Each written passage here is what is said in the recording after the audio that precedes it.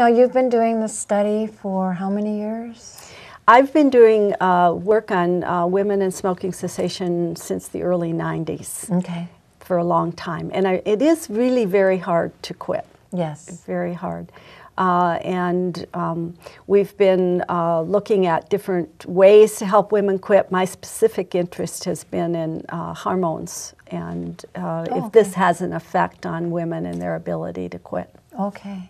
So I understand that vitamin D is very beneficial for women as well. Is there anything else that we can help with women that may be premenopausal prior to osteoporosis, or?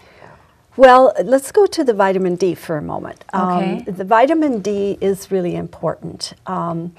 And for our latitude and the amount of sun that we get here, especially in the winter, you won't get much vitamin D from the sun. Right. And so it's really helpful to be taking a vitamin D supplement. Some food is fortified with vitamin D. You get a little bit there. But there are supplements available in both the multivitamin. You can take also a independent vitamin D tablet.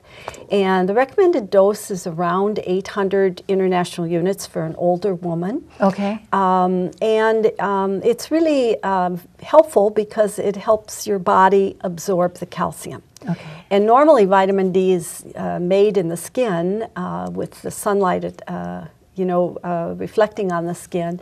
But with the use of suntan lotion that we use, we don't really get much vitamin D. So it's really an important part of bone health to take also the vitamin D as well as the calcium. Sure. And then the other thing that is really important, you asked other things that people could do, and that's exercise. Oh, okay. And the type of exercise that's really recommended is weight-bearing exercise, something such as running or walking or cross-country skiing. Many people, with biking and swimming, that's good exercise for your heart. Yes. But for actually your bone health, you want kind of a weight-bearing exercise. And then you also women should be doing some strengthening type of exercises a couple times a week. Okay. That also builds up the bones. And I think that's really important, especially in the older woman. Yeah.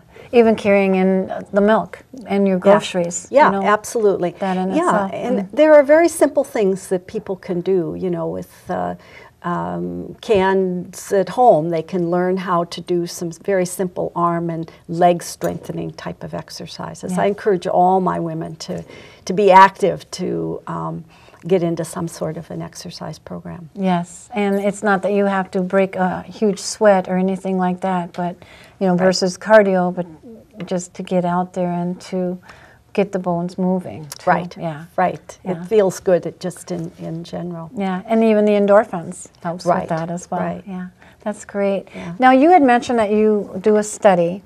So what is it that people would expect if, I recommended that a friend of my daughter's went in to talk with you, and she was having some issues and had been smoking since she was 16 years old. So she applied to be a part of your study. What would she expect? Well, we have several studies going. We have one of our main studies is looking at postmenopausal women and smoking cessation. Okay. And having them either be randomized to either an exercise group or be randomized to a relaxation group. And they receive a medication called Chantix, which is commonly used now to help people quit smoking. They get counseling, and they come in weekly, and they have a social group as well as they're either in the exercise program or they have a relaxation type of program. And they do this for 8 weeks, and then they're followed afterward for up to 15 months. Okay. The other thing we offer is a bone density at the very beginning of the study, and then we have again repeat this at the end of the study because we're looking again at the effects of quitting smoking on bone density and bone health. Then our other study is looking at depressive symptoms in reproductive age women. Okay. And whether this has an effect in conjunction with their menstrual cycle on their reaction to a nicotine response after a short-term abstinence. Oh. And that's a much more involved protocol, but it's an experimental study as opposed to a treatment study. Oh. But we are interested in finding out if depressive symptoms and menstrual cycle together have a negative or positive effect in terms of helping women quit. Okay. Well, now my question to you is, you were talking about postmenopausal. Right. So I'm not sure a lot of people are familiar with that term as well. So if you want to throw out a little bit more education on that as too. Sure. Postmenopause is defined as 1 year after a woman's periods have stopped, whether they've stopped naturally or whether by surgery. And if the woman has not had menopausal surgery, then that year of irregular bleeding is called perimenopause. And that is the time when things start really changing in terms of the bone health. The estrogen is kind of waning, and the bone loss probably in that year is around 8 to 10% of the total skeleton. And then in postmenopause, the bone loss continues, but at a much slower rate, like 1 to 2%. And so what a woman can do to kind of help suppress this is they can take their adequate calcium, their vitamin D, and exercise. Yes. And for the most part, we don't start doing bone densities until women are age 65. We clearly do them earlier if the woman has risk factors, one or more risk factors, to get a sense of where their bone skeleton is. Sure. And risk factors being if they're a smoker, or if they're real sedentary, if they're on certain medications that tends to make them lose bone, such as steroids, or if there's a strong family history of osteoporosis, a mother, sister has osteoporosis or has had a hip fracture, or if they've had chemo for cancer. There are several risk factors that bring up red flags and make you have or order bone densities earlier. Yeah, I was lucky enough to have one early because my mother had both hips replaced. Oh, she did? Wow.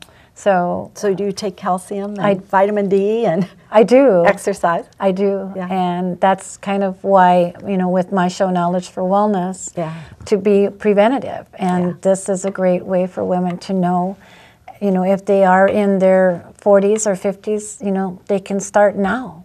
And to, get a better quality of life, because that's something that I don't want to see is my future going and having to go through that as well. Actually, even starting younger is really an important thing for our teenagers to think about. They have bone growth spurts, in their teens. It's important to get adequate calcium at that time to build their skeleton as much as we can. You actually reach your peak bone mass at about age 30. Oh, wow. And then you maintain it fairly well unless you have some other insult, such as chemotherapy or some other thing that medication that you're taking chronically, like steroids for asthma. But generally, you can maintain your bone health until you hit perimenopause, when then you start losing some of that bone. So the more bone mass that you've built up at age 30, the better off you are when you at perimenopause start losing some of that bone. And the girls are pretty lucky now, because now they're able to play a little bit more sports than in our age group, because we weren't able to play hockey or broom balls and do a lot of physical activity at the time. We got to play tennis in certain areas that we did. And so it doesn't seem as if this generation is going to have to worry as much about osteoporosis, but like you said, it's great insight that they start young and learn to take a multivitamin.